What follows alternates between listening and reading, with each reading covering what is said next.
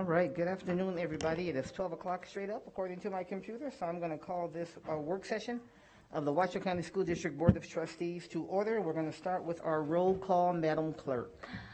Thank you, Madam President. President Taylor. I'm here. Vice President Cuddell. Here. I am here.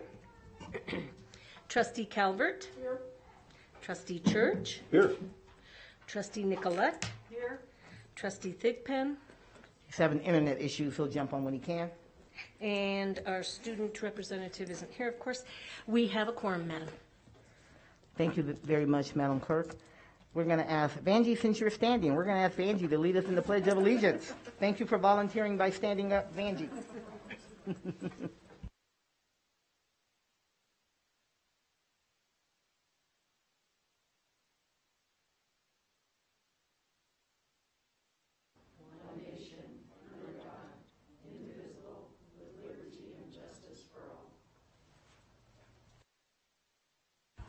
Thank you, Vanjie.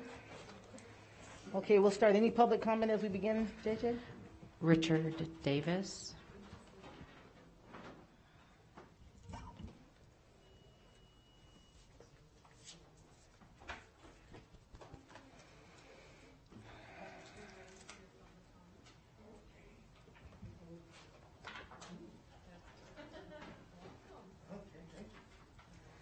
All right, sir, come on up. Take your time, just right here to the podium. Oh, great, thank you. Mm-hmm. Would it be okay for me to sit down? Absolutely, you can sit right there. Thank you. If that's better for you, absolutely. Appreciate it. Mm-hmm. Well, thank you for keeping. Can I take my mask off to talk? No, I'm sorry, sir. You got to keep that on if you would. Thank you. And if you can slide that over your nose, that'd be even better. Awesome. Thank you. It goes down when I talk. I understand. All right. My name's Richard Davis. I'm a resident of Sparks. I live with my wife, Sharon, who is a retired school teacher from Torrance, California. And before COVID hit, she was also a substitute teacher here in Washoe County. And, excuse me while I get my breath. It's okay. Take your time. We have some significant concerns about the social justice curriculum that's being under consideration. And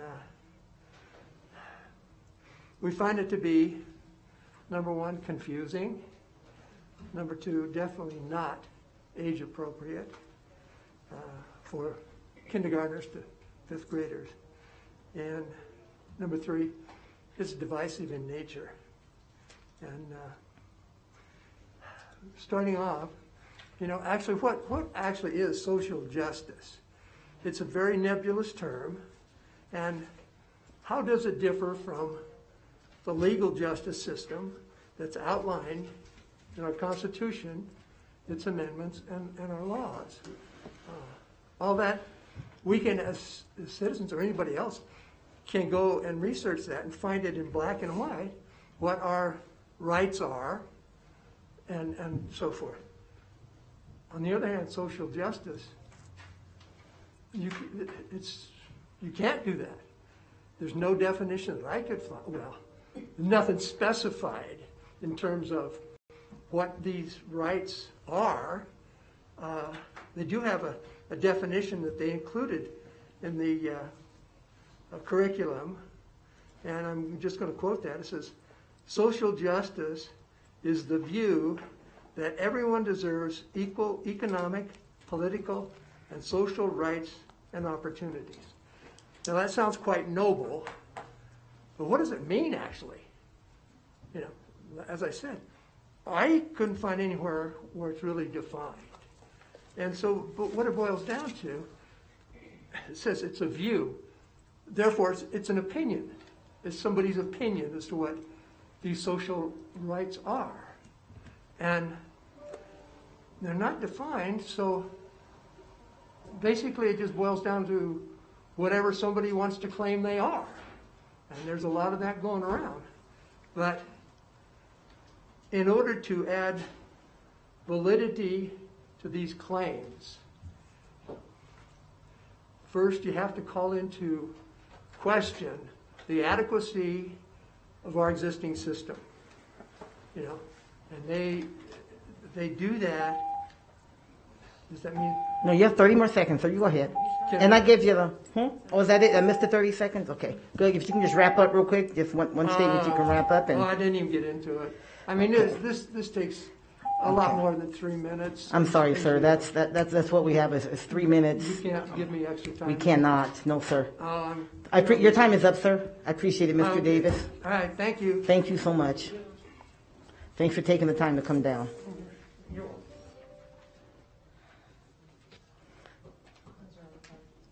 Those are all the cards I have. Thank you, JJ.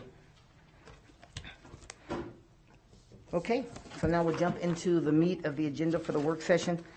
For today, we'll start with 1.05, action to adopt the agenda. Looking for a motion if it's the pleasure of the board. Moved by Vice President Cottle. Is there a second? Seconded by Clerk Manetto. Any discussion? All those in favor, please indicate so by saying aye. Aye. Opposition? The motion is carried. Let the record show it is unanimous. That is 6-0 right now. That's for you, Vice President Cottle. Okay, agenda is adopted, so we'll jump into 2.01.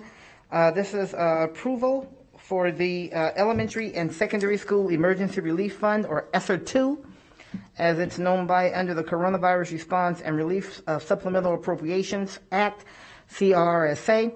This is for $34,386,079. This is for possible action, and before us is our Director of Grants, Laura Olin. Thank you for being here. There we go.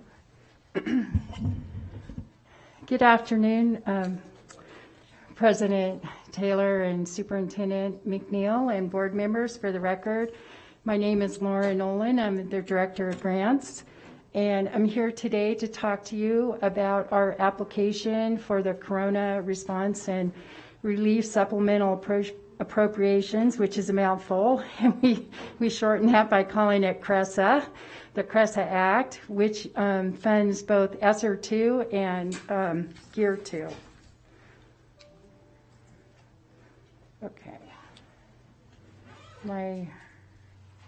Okay.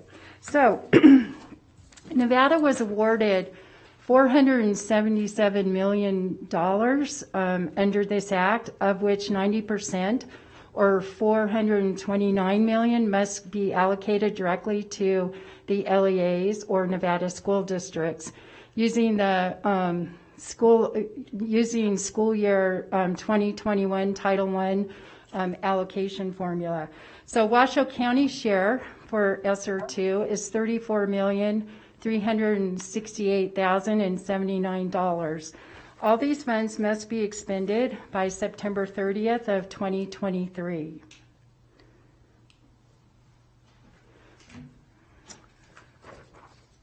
Am I doing okay? Oh, thanks.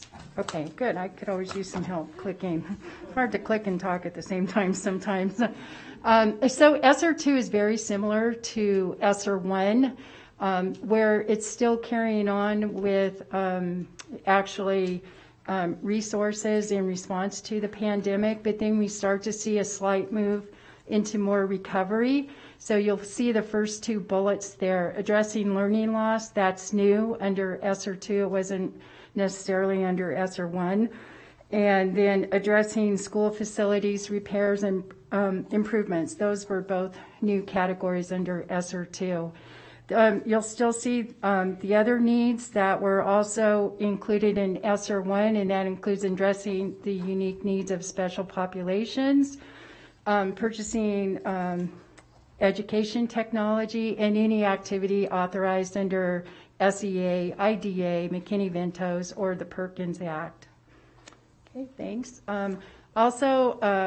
Funds can be used for coordinating with state, local, and other efforts to prepare and prevent and respond to COVID-19, providing SEL and mental health services, providing summer learning and supplemental after-school programming, conducting other activities necessary to maintain operational services. So the next slide, oh, there's still a couple more. Yeah, it is a laundry list. You can go to the next one, JJ, thanks. Also, PPE is also allowable.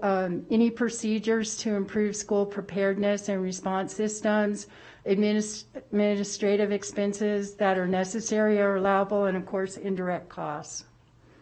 Thank you. So here's what we've spent the bulk of our money on under ESSER 2.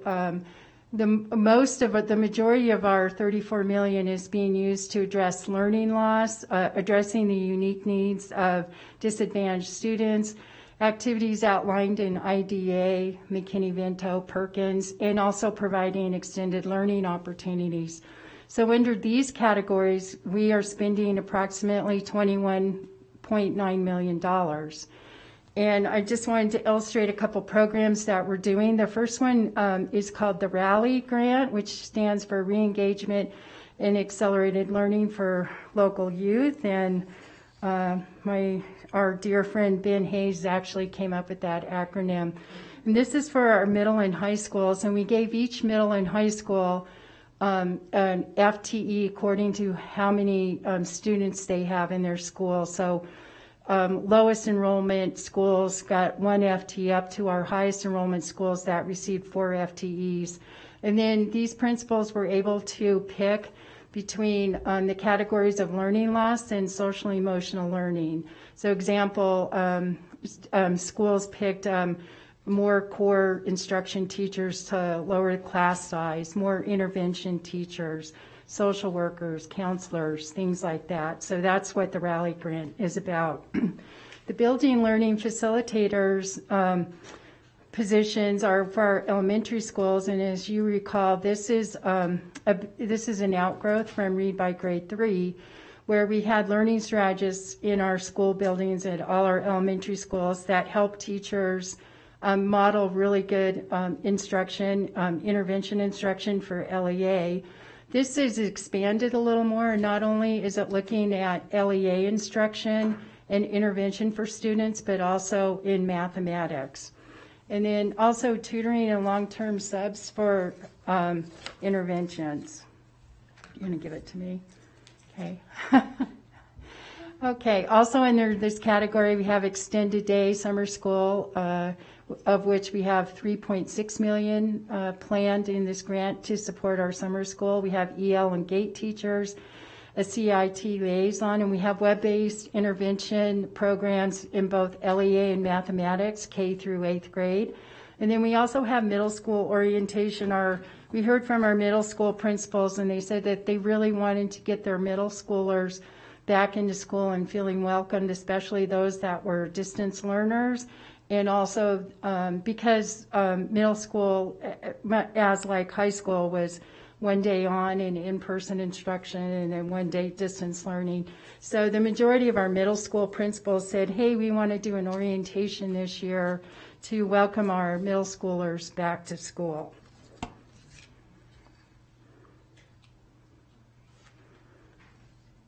The next area that we're spending money on is in social and emotional learning, and this is approximately $3 million. And in this area, we're supporting a crisis counselor, re-engagement specialist, attendance officer, MTSS learning strategist, and then other SEL positions to be specified at a later date. The third area we're addressing is learning loss as it pertains to resources for families to better support their students. And in this area, we're spending approximately $141,000. We do have an IT help desk person that is just there for families. This was started with our ESSER 1 when we realized that families really needed support with technology. And just for grins, I found out that that person, since he or she, I don't know if it's a he or she, has been hired, has fielded over 320 calls just in this spring semester. And then also a family resource center specialist.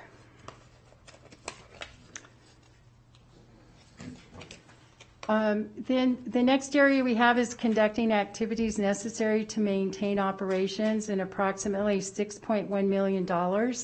is being used in this area, and this is really to support our teachers. The first is 21st century trainers who work with teachers to help them understand how to use technology in their classroom and also for distance learning. We've also added a mentor teacher for novice elementary teachers. I know that you heard at the strategic planning meeting last week that we're anticipating a lot of employees will be being ready to retire, and we anticipate a lot of new elementary school teachers. So this person will be helping those novice elementary teachers. And then a building learning facilitator coordinator. So that goes back to the first slide for learning loss. So there's somebody in the elementary school, every single elementary school, and this is a person that is coordinating the training for all those building learning facilitators. And then finally, an allocation bank, and this is to help our schools round up on allocations next fall so that we can help out the schools with staffing a little bit more. And then addressing school repairs and maintenance. In this area, we're spending approximately $862,000, and this is mainly for PPE. And then the last category is administration and indirect, and this is $1.7 million. I just wanted to point out that indirect cost is the bulk of this at $1,227,419. And then we will also be hiring for a project manager to manage both the ESSER 2 and ESSER 3 grants, because these are such large amounts of money, $34 million for ESSER 2, and then for ESSER 3, $77 million, grants department support, and then evaluation department support. Lauren, if I may, can you give us an example of indirect costs for the public that might be listening? Right. What does that include? Indirect cost is the allowable cost that we can take, and it's based on overhead for our school district. So these costs go to the general fund, but they're used to help HR and IT and the business department, and so all the supporting departments that are used when you're accessing a grant, such as hiring people, doing payroll, things like that. So it's really other expenses that we have because of the grant, right? Other in terms of managing the grant and whatnot. It's other expenses we have as a result of that. Correct. And it's also, indirect cost is a formula that I'm not going to pretend to really understand that well. Jill Murdoch in our department does that. But then it's indirect cost is always sanctioned by your cognizant agency. In our case, that's Nevada Department of Ed. So they approve that cost for us every year. Hovers a little around 3.5% a year. It fluctuates, but I would say that's probably an average. Thank you, Lauren. Clerk Vanetto, and then Superintendent McNeil. All right, thank you. So we hire a project manager to manage this huge amount of money. Then what, when in 2 years when this money's gone, what happens to that person? Well, it's a great question. It's part of the funding clip conversation that we have. But all people that are hired under a grant are on a limited term.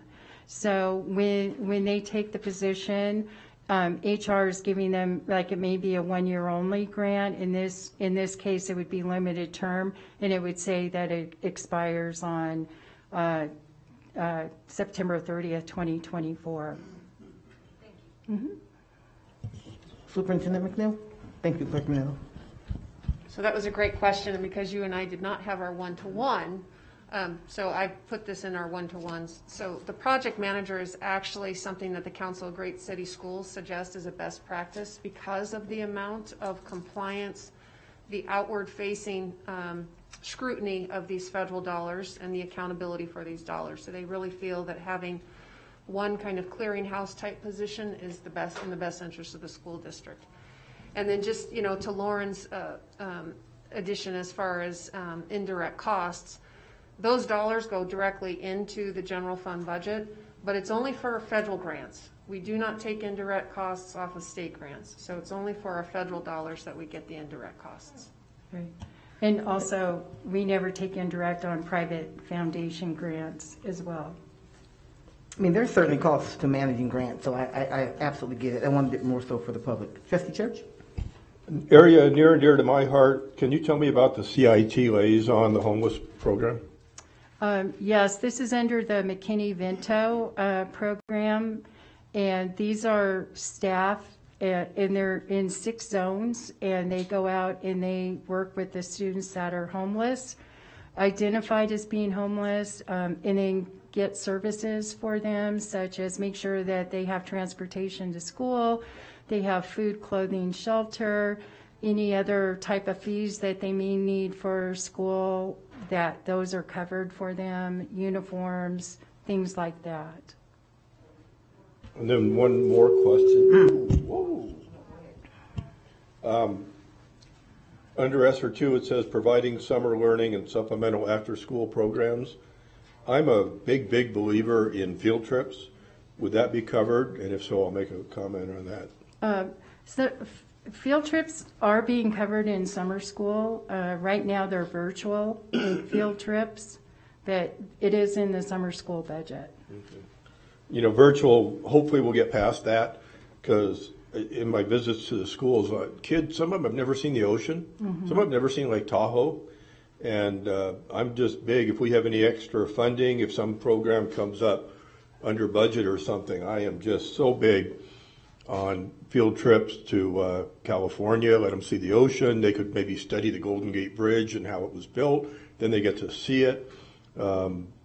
You know, just so much between here and there. The California Sacramento Capitol, that in Vallejo, Wally World or whatever it is, maybe give the kids a little break there. And I'm a little biased, but they could stop at Travis Air Force Base and see the Air Force Museum. I'm very biased. But anyway, I just wanted to get my plug in for if there's supplemental money, that field trips are just so educational. Thank you. Thank you, Trustee Church. I think we all remember having great field trips when we were in school growing up. Lauren? Okay. Just a few more slides. So also under ESSER 2, we give funding to our charter schools. And you can see the 7 charter schools that are eligible for funding, and we're giving them just a little under $500,000 to those schools. Okay. Oh, went too fast. Okay, and then final slide, Gear 2. Nevada was awarded $31.3 million. $19 million of that is reserved for the emergency assistance non-public schools. You might recall under ESSER 1, we had to give some of our money to participating non-public schools. The law has changed in the favor of the LEAs under ESSER 2, and so the state has to administer those programs for the non-public private schools versus the LEAs, which does take a lot of burden off the LEAs. And then there's a remaining $12 million that's been awarded to the governor's office to use at his discretion on how funds will be distributed. At this time, there's been no guidance for these funds. However, these funds can be given to the LEAs and or also to our institutes of higher education in Nevada. And Gear 2 funds also must be expended by September 30th, 2023. And that is all I have. Okay. So it looks like there's a report from, this is having a lot of feedback. I'll go to Vice President Caldwell. Thank you, Madam President. On slide 10, where we're talking about the 6.1 million, this one I struggle with, because when you talk to teachers, the teachers generally, the feedback I've received is we need more teachers in the classroom. We don't need more teachers trying to train us how to teach. And so 6 million seems like a lot to me, especially with that feedback, and maybe that could go somewhere else that may be more impactful. That's the feedback that I get from teachers. I'm just curious if The district would like to respond to that. Yes, I'm happy to. It's actually not that many FTEs. It's only 2 FTE 21st century trainers, 1 FTE teacher mentor, and 1 building facilitator coordinator. The bulk of the money in this category is under the allocation bank, $4.5 million. And that would actually help the school buildings because, for example, next fall when the allocations come around and a school has 20.5, the allocation bank will let them roll that up to 21 allocations. So Dr. McNeil might be able to explain that a little bit better. No, and I can appreciate that. And Lauren is absolutely right. So a lot of this is going to the building learning facilitator. And interestingly enough, those building learning facilitators, if you remember when they were under Read by Grade 3, they were strictly for literacy. With the building learning facilitator, we have expanded the approach so that they will be able to assist teachers in literacy and mathematics. And then with the allocation bank, just as Lauren was explaining, depending on enrollment, if you remember when our schools opened up, there were some concerns with social distancing and the number of students that could be in a classroom at the same time. And so we want to make sure that our schools are set up so that this allocation bank would be able to be used if we had to go down that route. And it also helps with our high schools not having to reduce numbers as far as courses. Thank you. Thank you. Keep going. Yeah, so who do we envision being in this allocation bank? Brand new teachers out of college that maybe don't get placed somewhere? Is it just another way to say we have more guest teachers? I'm just kind of curious on who actually is going to be in that bank. It depends on who has the position at that point in time. It's basically an allocation for a school so that they don't have to reduce their allocations. If you remember when we had enrollment last year and we had, I can't remember, Deputy Beiersdorf, but we had almost like 68 positions that we were going to have to reduce because of lower enrollment. And then these allocations, we were actually able to save positions. So that's really what the intent is to save positions. Okay, one last follow-up. Some of the principals in my district and visiting the schools, most of the concerns that I received around reductions came at the admin level, where a principal would be losing an AP in favor of a half-time dean sharing their school. Could a principal use an allocation bank position to get a 1 FTE as AP, or is it strictly for teachers? Currently, the allocation is just for certified teachers right now, and then they would take a look at the enrollment and adjust it accordingly depending on what those student numbers are. So if the student numbers came in higher, then we would take a look at what those staffing ratios would be for a dean or an AP. Okay, thank you. Thank you, Trustee Cottle. I think we're good. Jeff Bosler got up to answer. I think we're good in terms of that. Your question's taken care of, Vice President Cottle? Okay, any other questions? This is something that would need a motion from the board, if it is the pleasure of my colleagues, to approve the appropriations as outlined by Ms. Olin for this grant. I see you leaning in, Dr. Nicolette, so we'll go to you. You betcha. Thank you very much. I am making a motion that the Board of Trustees approves the Elementary and Secondary School Emergency Relief Fund, ESSER 2, under the Coronavirus Response and Release Supplemental Appropriations Act, CRESA, for $34,386,079. Thank you, Trustee Nicolette. Is there a second to the motion? Seconded by Vice President Cottle. Any further discussion? There were great questions so far. Trustee Church? No, I'm sorry. Oh, you're just ready to vote. Okay. Seeing none, all those in favor, please indicate so by saying aye. Aye. Opposition? The motion is carried. Oh, I'm sorry. Oh, I have to wait for you. Sorry, Kurt. I see you up there now. I didn't know you had joined us. Yes. So I'm imagining that is a aye for yes. Got your thumbs up. Thank you. I can see that right away. The voice takes a minute, but thumb I got right away. So thank you for that. So let the record show that it is unanimous, 7-0. And I will just say, much like some of the conversation that just happened, I think the allocation bank is really important and can really help our schools. It helps to keep ratios down. It helps to keep people in buildings. They've been working with those buildings and so on. Helps to keep them connected and so on, especially during this time of recovery. So great idea. 4.5 million to that. Great idea, whoever came up with that. Okay. All right. Thank you, Ms. Olin.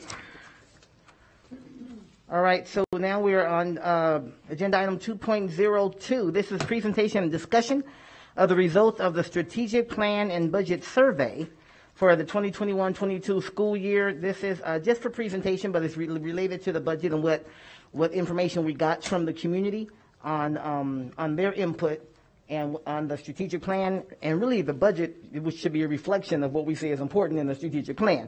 So certainly that's here before us. Again, and we see some regulars in front of us, Dr. Davidson and Ms. Harris, you're regulars at the trustees meeting. So welcome, ladies. The floor is yours. I'm just going to turn this right over to Jennifer. All right, good afternoon, President Taylor and Superintendent McNeil and esteemed trustees. So we are going to review the results of the strategic plan and budget survey. The purpose of the survey was to get a sense of the educational priorities of those who are most connected with our school district. So namely students, staff, families, and community members as well. We had a pretty good response rate. Over 9,300 people responded to this survey. The survey was open for 3 weeks, running from April 4th to April 23rd.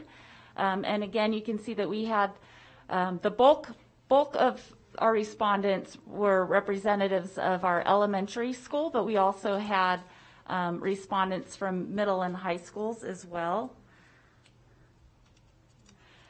The groups who responded were mostly families of current Washoe County School District students, about 70% of them. And then also we had over a third were school district employees. I want to call attention to that middle group, which is those respondents who are both current employees of our school district, but also family members of current students. We think that these people have pretty good insight because they are benefiting from the experiences of both those roles. So we want to call out attention to their responses where possible. Where the survey is lacking is in its representation of Hispanic folks. In fact, they are underrepresented by about 28 percentage points. So we want to make sure that we understand that their voices are somewhat missing from this survey. So a little bit more outreach is needed there to fully understand. This is a struggle that we've had, and we're really trying to reach out and to make sure that those voices are represented in our work. Also, interestingly, about 30% of people chose not to divulge their race or ethnicity. This is somewhat unusual for our surveys. Typically, people will indicate what their race or ethnicity is. This survey, they did not. So we don't know who those people, which represent or which races or ethnicities they are. So. Whoops, jumping ahead to the good stuff. Here we go. Okay, so what you're seeing here then is priority areas ranked from highest priority to lowest priority. Highest priority, the maximum, it's ranked from 1 to 8, so 8 would be the highest that you could receive in each area. So those average rankings are listed on the right side of the graph. and they're listed from number 1 to number 8 priorities. So the highest priority area was increasing instructional staff at all schools. That was the top ranked priority. The least ranked priority, or lowest ranked, I should say, priority area was around improving COVID-19 virus mitigation strategies. This shows those rankings by respondent group. The gold indicates a higher prioritized or a higher priority ranking over the average. Red indicates a lower priority ranking compared to the average. So that second column is that special group that I pointed out earlier that include both employees and family members. So you can see that they, compared to the average, they placed a higher priority on social emotional supports than did the average. That's how you read this. And a lower priority on education technology and a higher priority on professional learning and so on. So in looking at this too, I also wanted to call out that student group. So there's very few, I guess I shouldn't say very few, there's 175 students who did respond to this survey, which is not as many as we would like, but it's still a very special group for those who responded, and they are placing a higher priority on supports for struggling students and social emotional supports compared to the average. Additional questions were asked to elicit more detail around each of those priority areas. I won't go in detail on all of these. I just wanted to alert you that they are here for you to study on your own time if you would like. All of this information is going to be made available on our website, of course. And you can reach out to us if you have any questions as well. But these particular questions I find interesting coming after Lauren Olin's presentation around some of those rally strategies that I think are reflected here too in the priorities that we found in this survey. They align quite nicely. Some of the open comments that came out in the survey around staffing, recruiting, developing, and retaining talented staff showed us that priority is in part driven by the want for reduced class sizes. Our supports for struggling students, academic opportunities, and education technology, by far the highest priority that people expressed in this survey anyways was that need for supports for struggling students. Particularly in comments, we found that that people really want additional support for those who are impacted by the COVID-19 pandemic, those who may have fallen behind academically over the past year, that there's a want for individualized supports to meet those needs, but also to re-engage, inspire, and get kids really wanting to get back to learning. So there is a call for that, for strategies to motivate and re-engage. Social emotional wellness and safety, that's part of that desire to support individual needs. So those who may have disengaged or who have things that are pulling them away from learning, people would like for that to be addressed, mental wellness, for example, and are asking for resources to do just that. That was reflected in the open comments as well, and many people said that if there are these engaging strategies, if there are smaller class sizes, if there are a focus on individualized supports, that social and emotional wellness will also increase, partially as a result of those strategies. There was a section that asked about how extra learning opportunities, such as summer school, for example, could be designed. And this slide summarizes what respondents had to say about that. Most respondents said that we want in-person learning. We want kids to come back together, teachers to come back together, to be in the same environment, the same classroom. But they ask for that structure of that environment to be smaller, to be more individualized, and to have course offerings that are practical and hands-on in nature. So this information in these graphs show what was just summarized for you. And comments, again, support those summary statements. I did find it interesting that some of the examples of the practical hands-on life call for, people want their kids to be able to do things that they can do in everyday life, like change a tire, like go to the bank. Financial literacy was mentioned a lot. So this is all really good feedback and kind of interesting too. So staff and employees were asked about their professional learning priorities.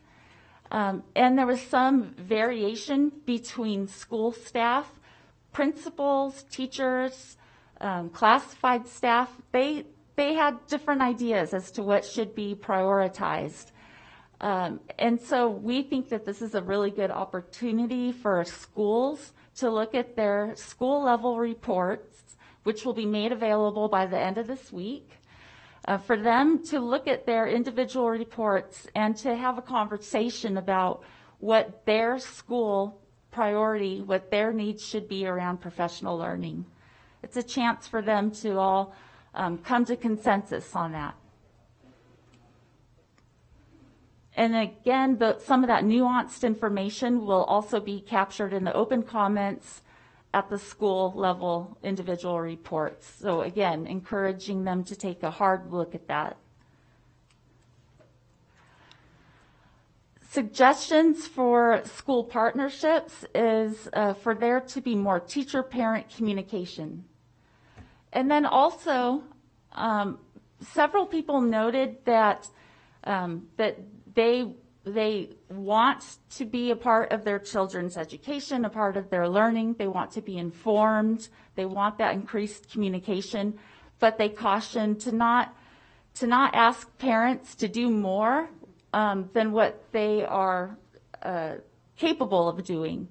Not all of them feel that they have the expertise to be instructors, and so they're asking that be a consideration.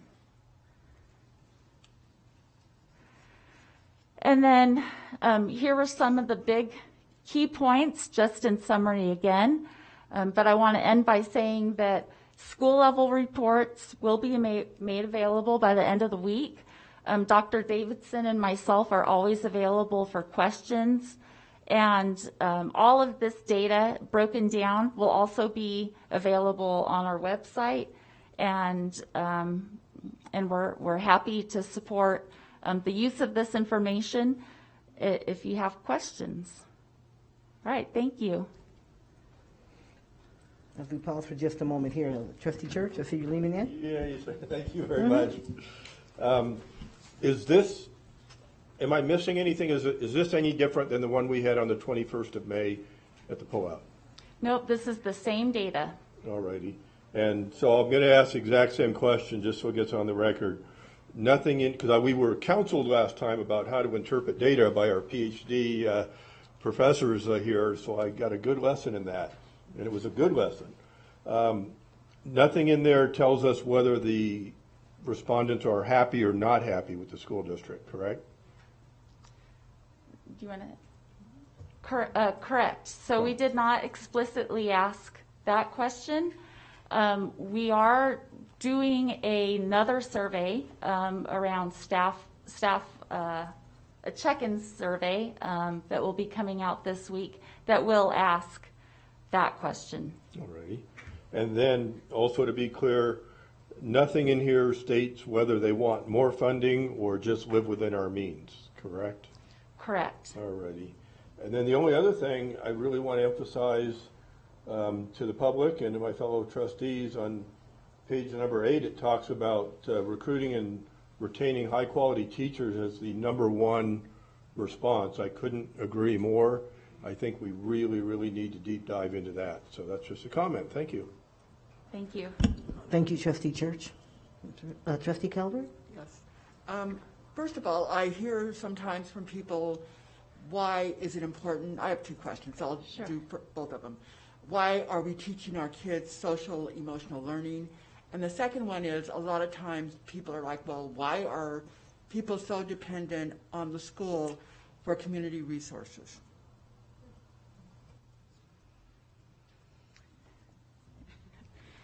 I'm happy to help with that question, but I know there are far better experts for this besides myself. The social and emotional learning, I would just say that there's a pretty strong evidence base in the literature that supports the use of social and emotional learning to drive instruction or to drive academic achievement.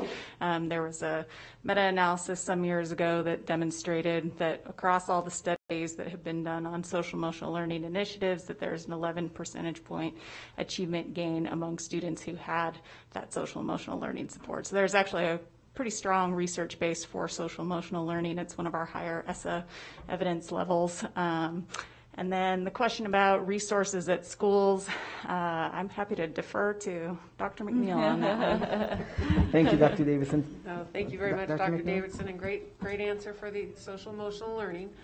And so for the community supports, this is really one of the issues, that's on a national level with schools. And many of our families depend on the resources that schools are able to provide. So whether it's free lunch that we're able to provide, our family resource centers, so whether it's rental assistance, whether it's assistance in, technology, whether it's assistance with the word is leaving me, electricity and basic needs. Utilities. There you go.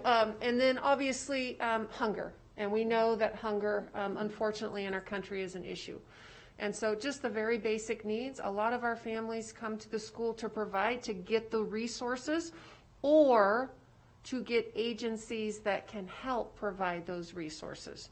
So the district may not be able to provide. We don't provide actual rental assistance. But we know agencies that can help and guide a family through that process.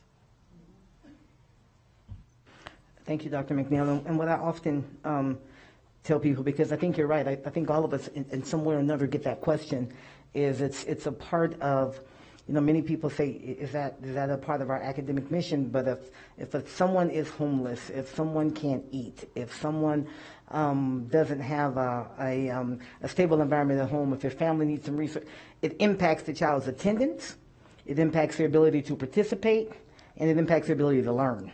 And so that's the connection between that, is it does impact the academic outcomes. And there's research that shows that.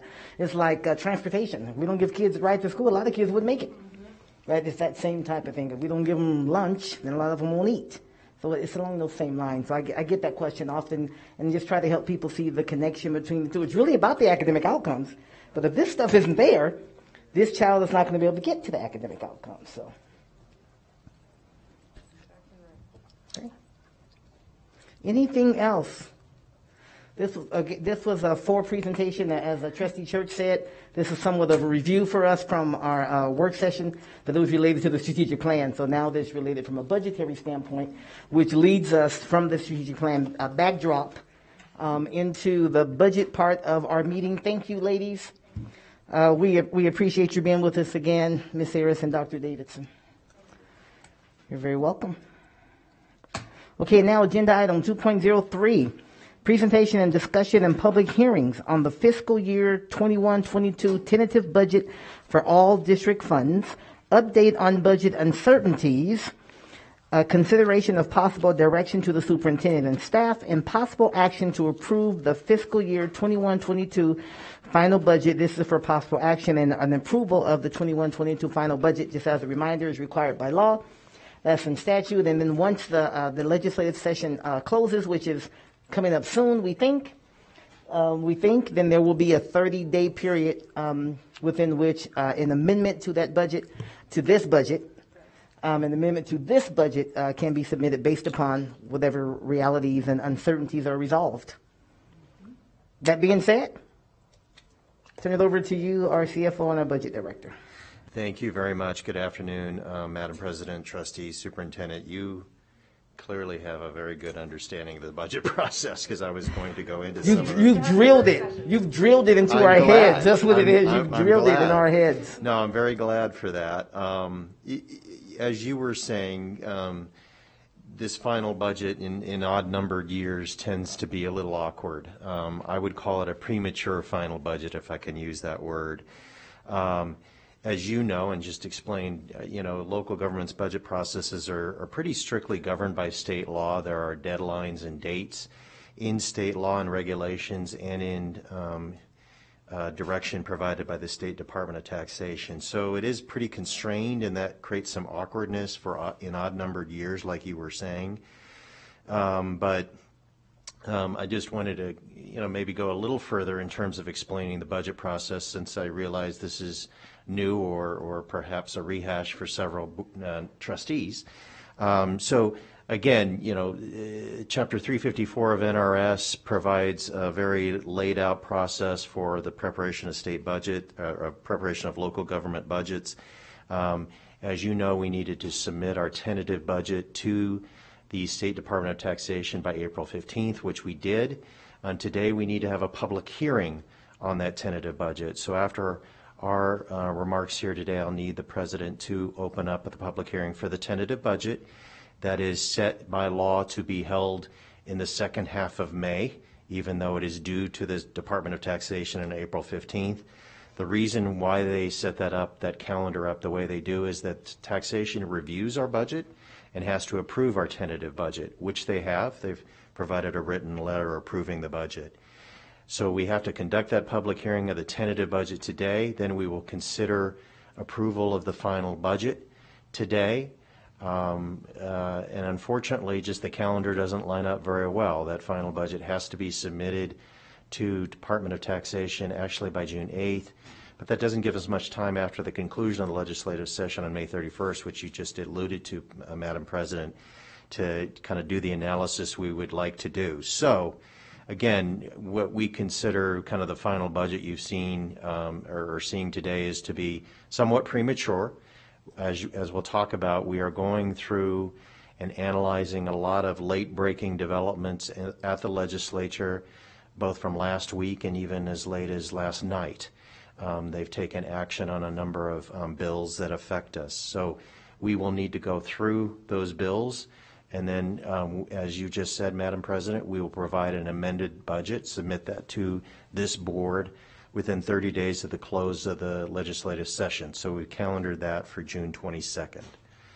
So that kind of lays out the process for you. Again, we're pretty strictly governed by statutes in terms of the timeline, even though it is awkward. That all being said, the final budget really is, and this year the amended final budget will be the culmination of the budget process that we've gone through. And so just to rehash for you and for the public, we really started this budget process in December when we had a hour to 2 hour presentation on the new funding formula, the people-centered funding plan. We did that in early December, and that kind of set the stage for conversations from here. And then we actually started talking about our budget beginning in January. We've had monthly presentations to you during that time. You've had the ability to raise questions, which you have, or provide commentary or direction to us. Again, in odd-numbered years, it's very difficult because the legislature is meeting. And of course, in this process, we have a number of new issues that we've had to face. And those include, of course, COVID-19 and the recession that COVID-19 caused. We've got stimulus funding we've had to kind of wrestle with in terms of kind of layering that over the general fund budget. And then, of course, there is the new funding formula that we'll talk about here shortly that will be enacted in law on July 1st. So we've had to go through, each month kind of roller coaster ride a little bit in terms of those different issues. I think the board appropriately is kind of laid low in terms of making any massive decisions one way or the other, whether we were talking about partial implementation of the new funding formula or full implementation. We've kind of chosen to ride it out and see how things turn out, which I think, as it turns out, was very appropriate and prudent. And we'll talk about that more in the amended final budget. One thing before I move on to the actual presentation, though, that I would like to note, and President Taylor noted this on Friday at the work session, but this is the third balanced budget in a row that the district's had. So we had a balanced budget for fiscal year 20, and then we submitted a balanced budget to you for fiscal year 21. And this is a balanced budget, even though it is premature. We've taken pains to balance that budget where revenues equal expenditures in the general fund, and we do not have a deficit. So that's 3 years in a row and counting. So and let me just pause and say, yay! Yes. Sorry. Makes your job a lot easier. Yep. So, in terms of our update on state funding, again, it is a rapidly changing, updating situation. But you'll recall back in December, the Economic Forum met for the first time, and we were still going through COVID. This was right at the beginning of vaccinations going out. And they took a conservative view of state general fund revenues. They came back this month, early May, with a revised forecast, and again, that's in accordance with state law. And in that early May meeting, they identified $586 million of additional state general fund revenues over the 2-year biennium. So that was great news. It was a reflection of, kind of the vaccination process to date, revenues to date, and a revised forecast that they approved and then submitted to the governor. And that governs how much money the legislature has to appropriate for their 2-year budget. So that was the first kind of domino that fell earlier this month. And then, the big question is how is the legislature planning to use that additional $586 million of monies? And I'm happy to report that the legislature last week on Tuesday and Wednesday took action to appropriate most of that money for K through 12. So that was our hope, and it has occurred as the Joint Budget Committee, the Senate Finance and Assembly Ways and Means Committees approved the allocation of those dollar amounts you see on your screen. And so that has actually now gone into the K through 12 funding bill, that last item on the slide. So we've seen those amounts appropriated in that funding bill. That funding bill got a first hearing last night, and then gets a hearing by the Senate Finance Committee later today. But there are still a number of moving parts to the budget. There still, for instance, could be additional mandates that are passed on to school districts over the next 5 days. Potentially there could be additional revenues identified by the legislature. And although, we're not too hopeful of those being appropriated for K through 12, one never knows, right?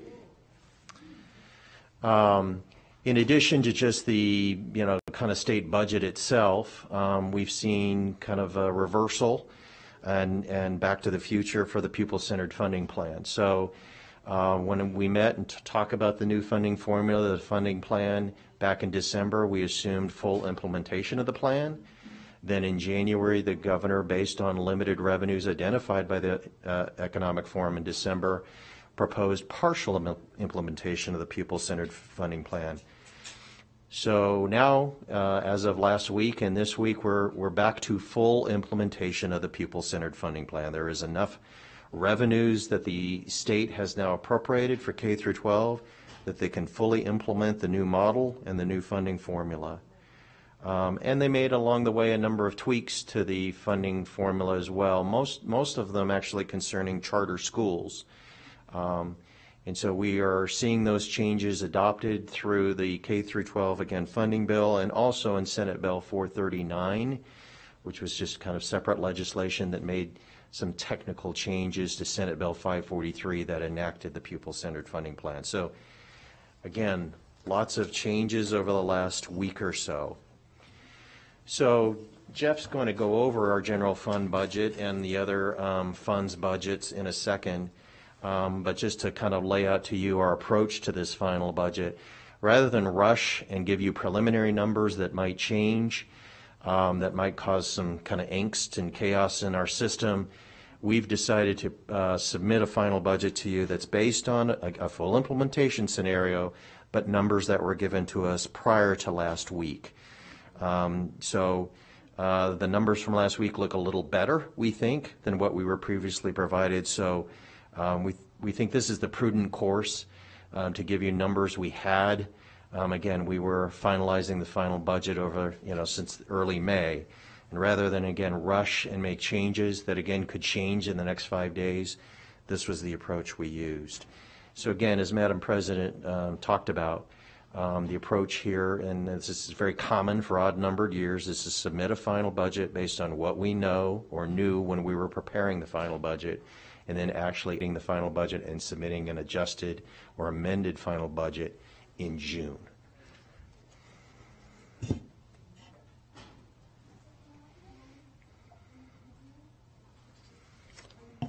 That was not a drop the mic moment. That's late. That's later.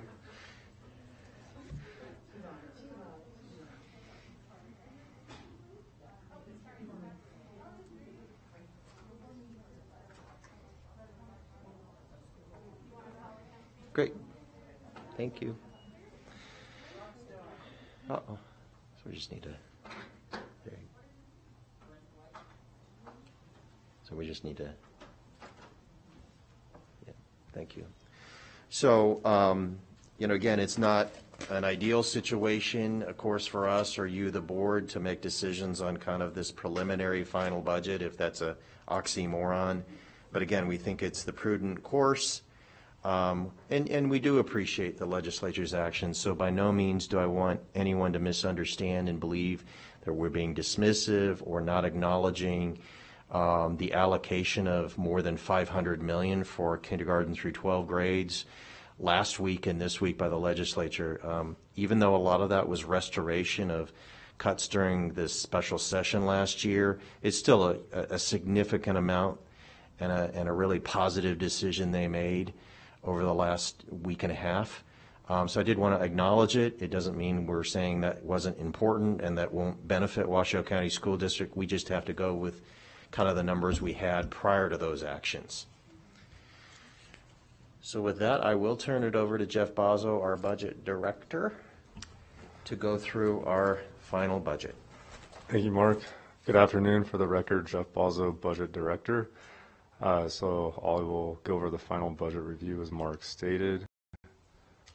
So this slide here is comparing our FY22 revenues under the partial and full implementation of the people-centered funding plan. So under the tentative budget, we assume partial implementation. Under the final budget, we assume full implementation of the people-centered funding plan. So as you can see in this top section here, this is a summary of revenues that changed due to the move from partial to full implementation. So our major local revenues, so ad valorem or property tax, local school support tax, franchise tax, and government services tax, are now directed to the state education fund instead of coming directly to the school district. We also no longer have the distributive school account in state revenues and instead have the state education fund. And as you can see here, the net change to the general fund revenues under the people-centered funding plan changed to full implementation is a reduction of $5.7 million. So moving into this next slide, this is a summary of how we achieved a structurally balanced budget for the final budget. Again, this first row here shows the reduction of $5.7 million in revenues. We did have one revenue adjustment that we discussed with you all during the tentative budget presentation, and that was to increase our indirect cost revenue in the general fund for the federal stimulus funding we'll be receiving, and that was $2 million. For our cost-saving adjustments, we had under the full implementation of the people-centered funding plan, it looks like there's an adjustment to how special ed dollars flow through to charter schools. So instead of flowing through our school district, they would go directly to the charter schools. So that's a cost savings of about $900,000. The next line item here is a shift of gifted and talented and EL positions to stimulus funding based on decisions the board had made back in, I think it was the March 9th board meeting for changes in gifted and talented and EL programming. Those are positions that are slated to end after FY22, so we've shifted those to stimulus funding for FY22. Also at the tentative budget presentation, you had approved adding about $1.2 million to the general fund for our ESP positions, summer unemployment benefit costs that we might have this upcoming summer, so we shifted those over to stimulus funding. We had other minor adjustments, and then lastly, we had a reduction to our general fund contingency budget of $1 million. That was a total cost savings adjustment of $3.7 million. That, in addition to the $2 million in increased revenues, balanced the final budget. So this slide here, this shows a summary of the changes to our revenues, our expenses, our transfers out and contingency. And as you can see, we have a balanced budget, and our fund balance is still about $45.3 million. And Vice President Call, I'm going to pause for a minute. Thank you. Thank you, Madam President. And so I just want to make sure I have this right. The significant swings in local and state revenues is because we went from partial implementation to full implementation. Could you go over what the $7.6 million remaining in local revenues is? Because I thought all local revenues got absorbed by the state. So if you could cover that, that'd be great. Absolutely. So Trustee Cottle, that's a combination of $2 million. That's the indirect cost revenue from stimulus funding. We have other indirect cost revenue, some salary and benefit reimbursements, field trip reimbursements, rental income, investment earnings, and several other minor local revenues that make up that amount. Perfect, thank you. And I have it right that the significant shifts are because of partial implementation to full implementation? That is correct. Okay, thank you. You're welcome. All right, so moving on to the next slide, here's a chart showing our fund balance and percentage of expenses and transfers out over the last several years. And as you can see, this FY22 budget here shows that we're at 8.7% of ending fund balance. Any questions on the general fund before we move to I do have a question. Is that where we want to be? Yes, board policy is a minimum of 8 to 10%. Okay, so I thought so. Okay. Thank you. Okay, moving on to our other funds. So the first group of funds here are our special revenue funds. So this is a table similar to what we presented at the tentative budget. It shows our special ed fund along with our new weighted funding categories and our other special revenue funds. This doesn't include any ESSER 3 money at this time. This next slide here goes over the major changes to our special revenue funds. So as I went over in a previous slide, the methodology for charter schools receiving their special ed funds under the full implementation of the people-centered funding plan, we believe special ed funds will go directly to the charter schools and not flow through our district. So that was a decrease of about $875,000. We also had a realignment of special ed costs between our special ed funds that include our state special education fund and our Medicaid fund. So by shifting about $347,000 worth of cost from our state special ed fund to the Medicaid fund, it reduced the costs in the state special ed fund and increased them in the Medicaid fund. On the general fund side, the transfer to the state special education account was reduced by the $347,000 and then increased into the Medicaid fund. So there's no net impact to the general fund. For the gifted and talented and English learners weighted funding here, those were the shift of those costs that are slated to end at the end of FY22 over to stimulus funding. And then this last item here, we now show the Student Activities Fund as a special revenue fund per GASB 84. That shows sources of $13.6 million, and we'll be coming to you on the 8th with a little more explanation on that. So the next slide here is internal service funds. The only change we had to these numbers here are for the workers' compensation fund. If you recall, during the tentative budget, we increased the workers' compensation rate to be able to add about $500,000 in revenue to the workers' compensation fund. Moving on to the capital projects fund, the major change here was a transfer from the debt service fund to our property tax capital projects fund in the amount of $1.3 million as part of the district's strategic technology plan. One of the funding sources to refresh devices is to transfer funds from debt service. That's the amount of property tax in excess of our debt service payments, up to $4 million plus interest earnings over to this fund to help pay for the refresh program. So that's the only change here on the capital projects fund.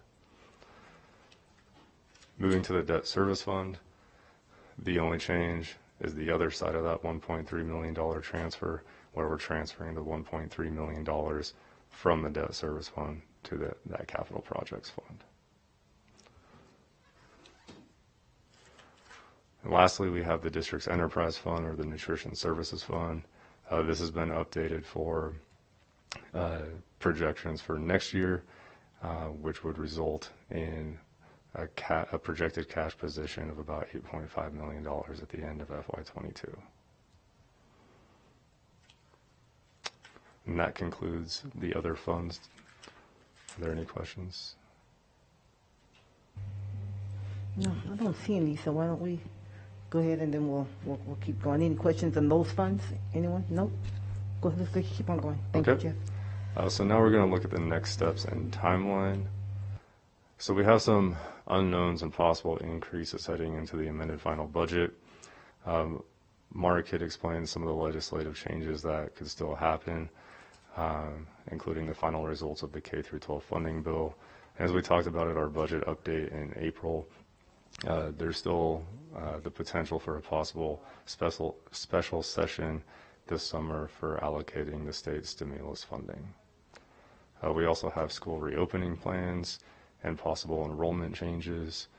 So to summarize what's happened to enrollment so far this year, our average daily enrollment has dropped by 583 students from the first quarter of this school year through the third quarter of this school year. Our FY22 budget currently assumes the average daily enrollment of all three quarters of the 61,300 students. And this last part here is that we continue to see charter school expansion. So we have the Coral Academy expansion. I think that was 325 students, and there's other expansions at our current charter schools in this area. And lastly here, in the tentative budget, we had assumed a 15% increase in the insurance rate for our property and casualty premiums, but it looks like that will be closer to 26%, which is an additional $400,000.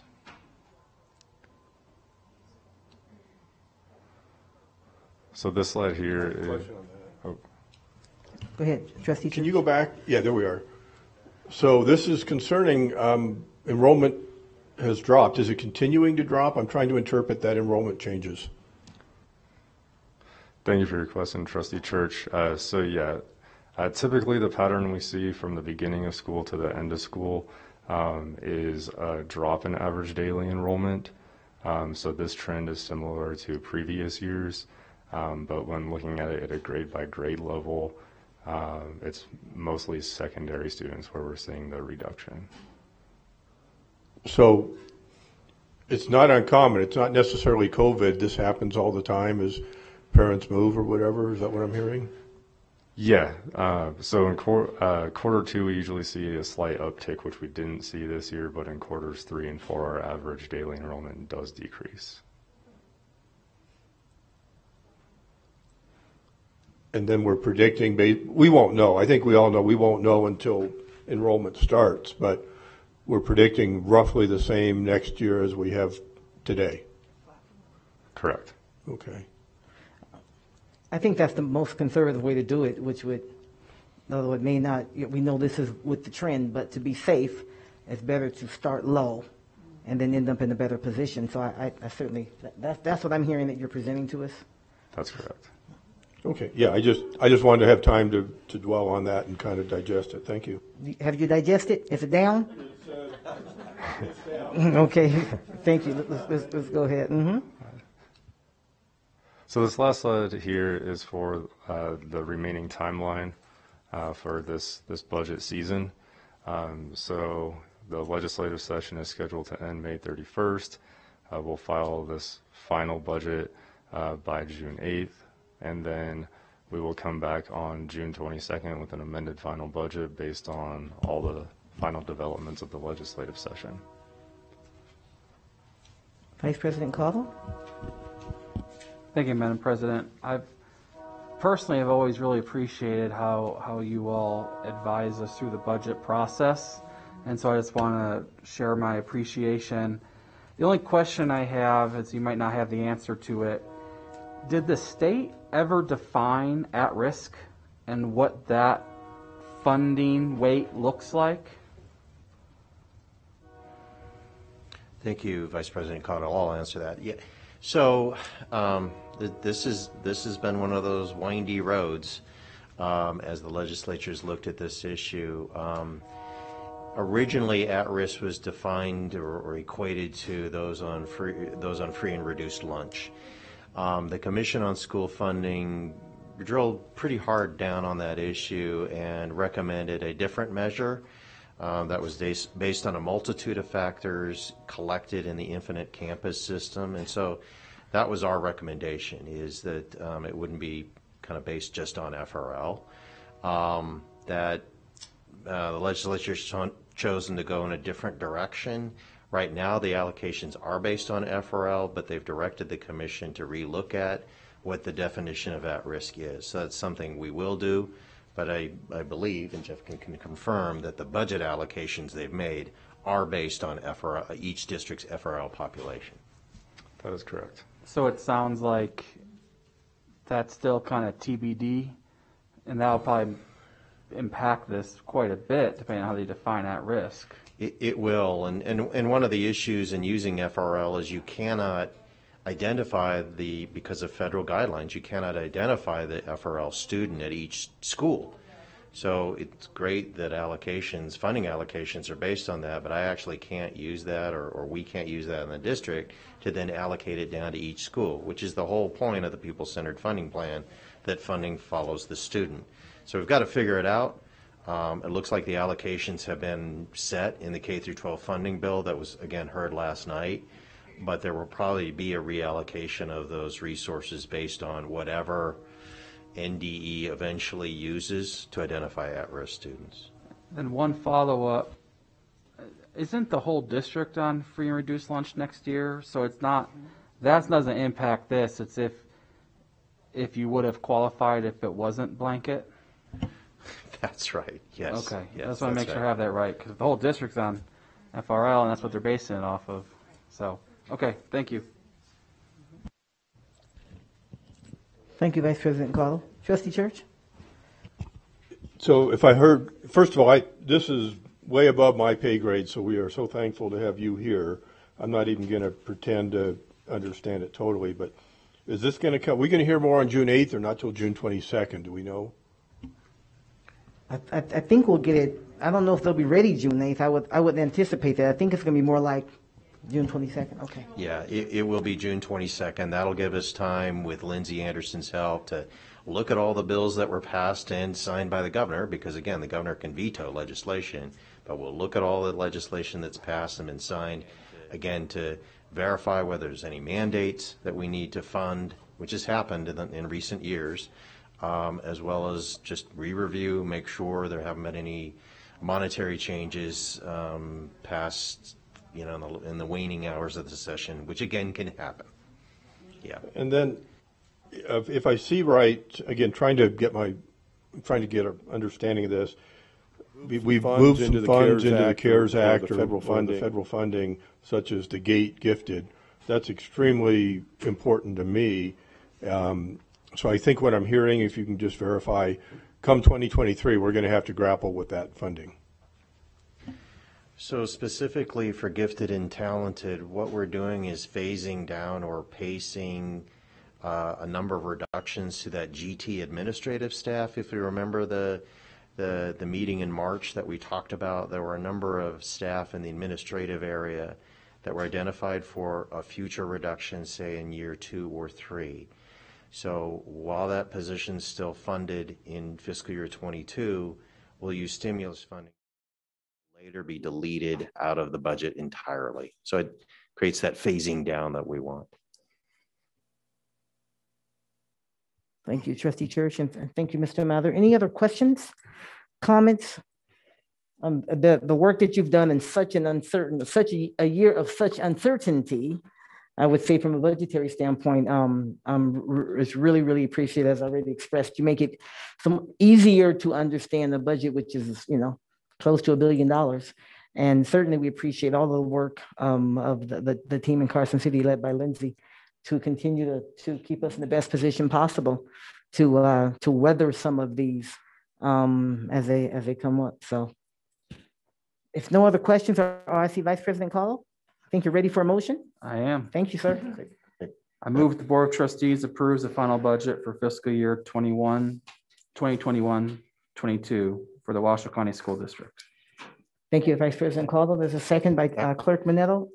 Actually, Madam President, could we open the public hearing? Oh, I forgot all about that. Thank you. You reminded me of it, and then I forgot.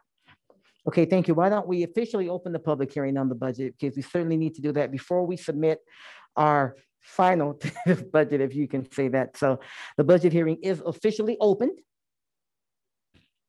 Okay, on that, let me make, how about that? That's real official. Okay, that's when I do this, that's official. Yes, JJ. You'll need to call for public comment. I was gonna, thank you for the reminder, but I knew that part. Thank you. Are there budget specific public comments on this, JJ? I have no public comment related to this item. Okay, thank you very much. And so do we take the motion during the public hearing, or do we close the public hearing? Okay, all right, the public hearing is now officially closed. Okay, thank you. Now we will go back, if we may, then do we want to do that first or go back to the motion, please? Trustee Caldwell, Vice President Caldwell. I move that the Board of Trustees approves the final budget for fiscal year 2021-22 for the Washoe County School District. Thank you, Vice President Caldwell. And I see the same nod in hand for a second from Clerk Manetto. Any discussion? Trustee Thigpen, we don't want to leave you out, so please jump in, sir, if you have any comments during this time. I'm good. I think the staff did a great job of covering everything and answering the questions I have. So I really appreciate the presentation. Thank you very much, Trustee Thigpen. Okay, seeing no further discussion, all those in favor of the motion to accept the 21-22 final budget, please indicate so by saying aye. Aye. Opposition? Oh, thank you. I almost cut you off. Thank you. All right, any opposition? Okay, the motion's carried. Let the record show that it is unanimous. Thank you again for all the work in such a crazy year. And I'm just really proud to be a part of this board that once again, we approved a balanced budget. So great work, great work. Okay, thank you very much. Okay, before we end the work session, we know we'll begin our board meeting at 2 p.m. We're gonna call for any public comment for the work session. I have no cards for this item. Okay, thank you very much. Then seeing none, then we will stand dismissed. We will stand dismissed until for the work session. And then at 2 p.m., we will begin our regular meeting of the Washington County School District Board of Trustees. Thank you so much, everybody.